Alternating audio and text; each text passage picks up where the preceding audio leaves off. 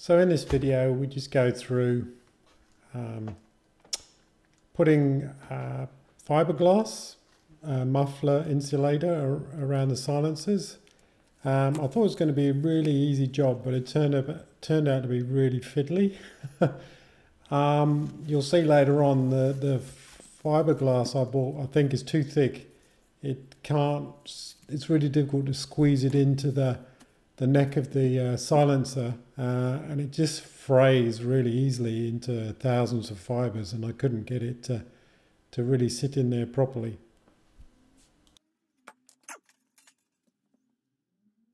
So I basically measure out the size of the fiberglass I want.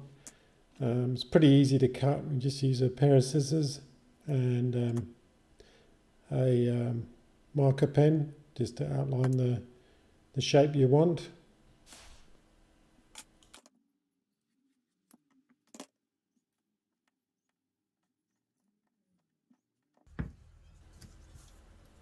Here you can see I start to try and squeeze in the edge into that sort of locating ring, because it's got to sit below the line of that tube.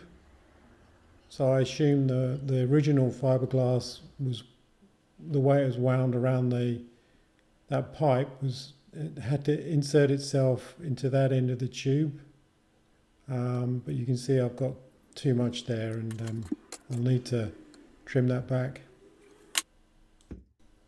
It's at this point I've sort of got it roughly in position, and then just use a small flat bladed screwdriver just to try and work the edge of the fiberglass into that recess.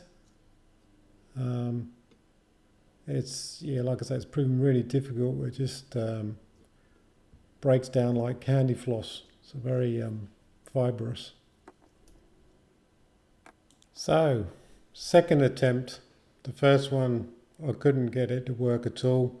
So a new piece of fiberglass. Also, I'm wearing gloves now because this stuff is obviously fiberglass, and it can irritate your hands and your throat. So be careful with this stuff. It's not great. Yeah, so wear a mask as well, so you don't inhale it, because it can be very irritable and make you cough a lot. So now I'm trying to wrap or hold the fiberglass in place with copper wire. I use copper as opposed to steel wire because in the past, when I have used steel wire, it tends to corrode quite quickly and fall apart. So I'm hoping that the copper wire will last a bit longer. I mean, it doesn't have to be strong, just enough to sort of hold it in position. And in fact, this copper wire is, I just pulled it out of an old short length of electrical cable. Didn't need any more, so yeah, it's like I say, it's an experiment to see how it lasts long term. But yeah, it's not good. It's a real battle, and in the end, I'll sort of have to give up and start again for a third attempt. So this time, the third attempt, I decided to get some masking tape and just go around the edges of the square section of fiberglass, just to sort of hold the edge of the fibers together when I'm like trying to wedge it inside that tube. Masking tape obviously has no real value once we get it into the bike, because it's made of paper, it will just disintegrate. You don't want to use like plastic tape or something like that, because that will just stink and melt and make a right mess. So if anything, this masking tape will just, like I say, get cooked in there and dry out and disintegrate, but the copper wire will hold the rest of the fiberglass in place, hopefully. We might pull this apart maybe in 12 months' time and have a look to see how well it's coped. But if anybody knows of a better way to pack this fiberglass, yeah, put the comments in there, because it was a real struggle to get this to sort of stay together. Maybe the fiberglass is just too thick and I need to use a thinner sheet of fiberglass. I'll find out what thickness that is. I've got a feeling it's like 5 mil.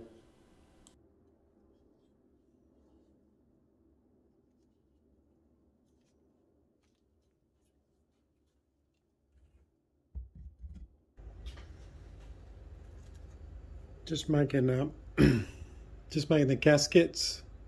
They'll go in underneath here, just out of vulcanized cork and rubber, and they'll just sit under there and just compress flat. So I'll press in there, and just to make things a bit easier, I'm just using like a punch and the press to push out or cut the inner ring.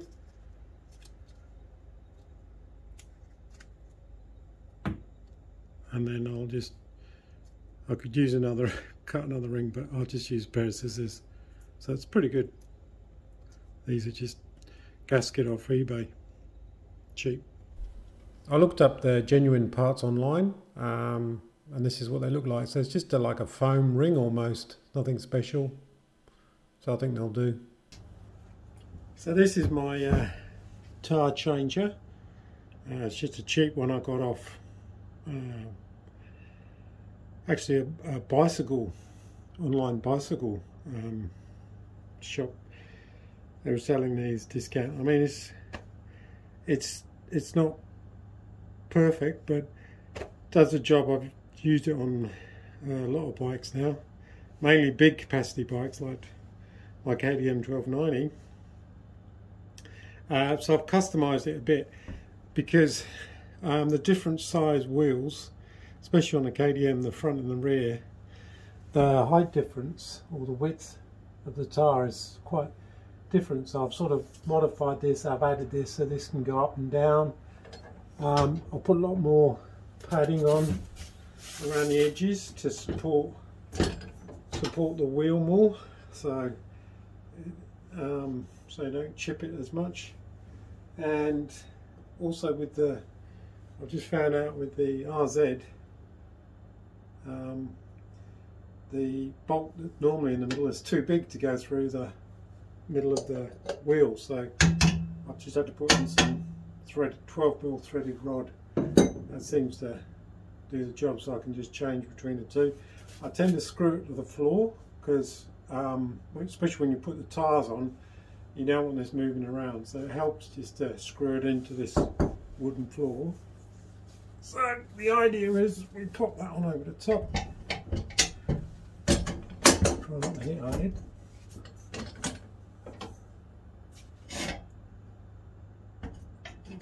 Here in the middle, put on a spacer, put that on. It doesn't need to be too tight, it's not going anywhere. It's just to stop it maybe tipping up, but so it's only finger tight. And then you fiddle around with this to get the right angle. You want to get down as low as you can, close to the rim without chipping it. Obviously it doesn't matter for us because this is all going to be paint come off, but if you had a good rim here, you don't want it to be slipping into that. So just try and get it to bite. Obviously we've taken the air out. Just get it to bite, and then hopefully that will just crack the seal. He says. Oh, there it goes. Just spin that around.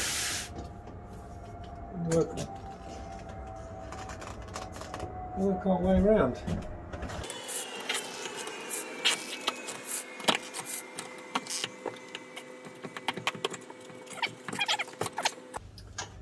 And then, just to be doubly certain, we'll flip it over.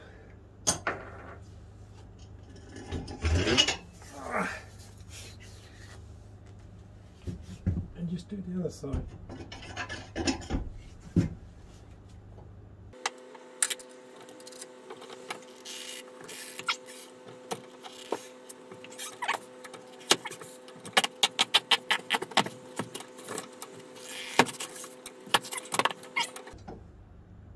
So that's that. I'll just put it the other way, just makes it a bit easier. So we don't damage anything. Normally you'll have the disc brakes on this.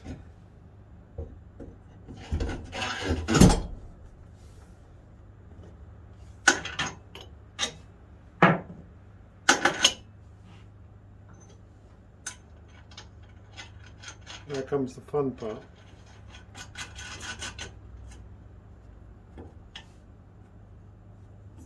Let's get this off.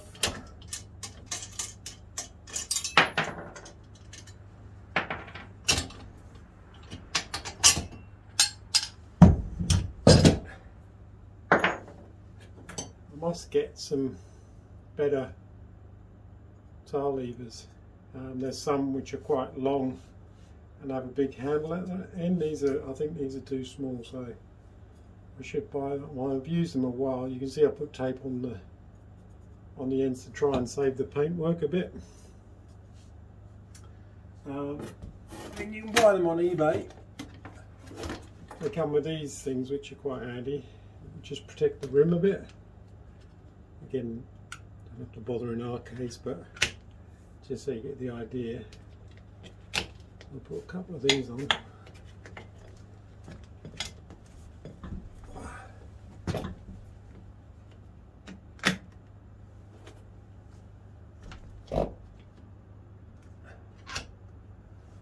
Like that. And then try our best to get this off.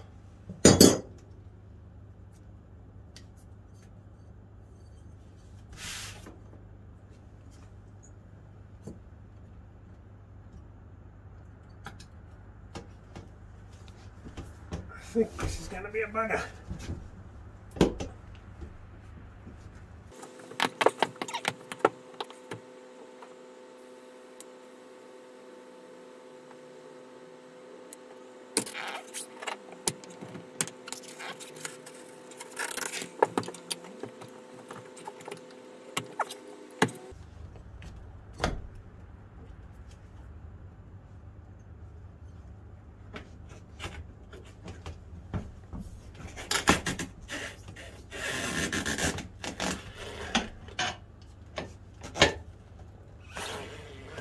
It. So once it's like that, she's good. I mean, I could have put a bit of soap on. That'll make things a bit easier. This is like proper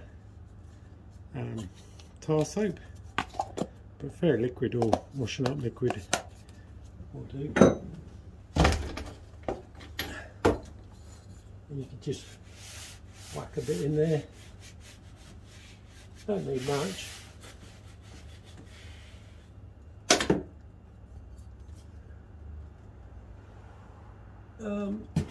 Yeah, so there's a bit of, I think it's more technique than anything. Practice, the more you do it. I remember the first time I did it, it took forever. And then the second time, now on the KDM I can do it in about 10 minutes. Sorry.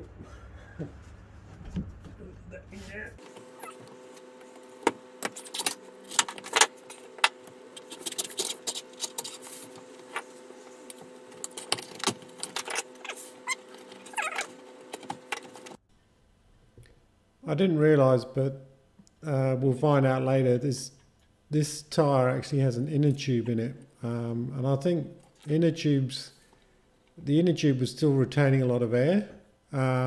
Normally when you crack the seal, the tyre becomes quite loose on the rim, but it was still holding its shape. So I squashed the tyre flat and it let more air out. I should have just removed the valve, but I didn't realise, like I say, until later on that this tyre has an inner tube in it, and it just made things a bit harder.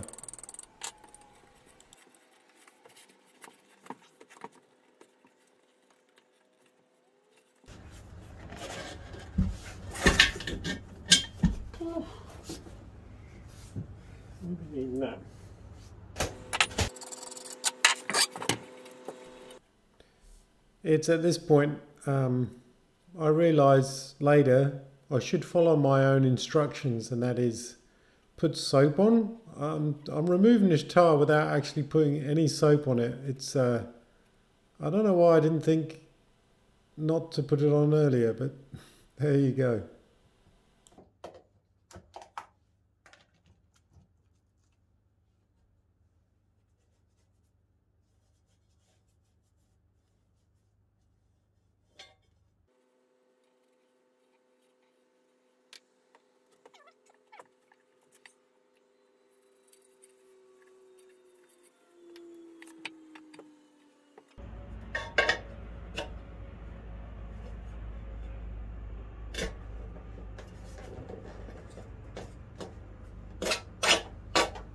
Yeah,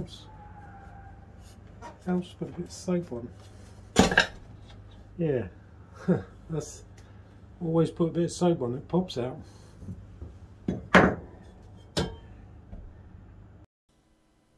How old is our tyre? Well, if you look at the side of any tyre, there's a code after DOT, Department of Transport, usually followed by some letters, and then either a 3-digit number or 4-digit numbers. If it's a 3-digit number, it means it's been made before the year 2000, because they changed the way the coding worked. So in our case, we've got 362.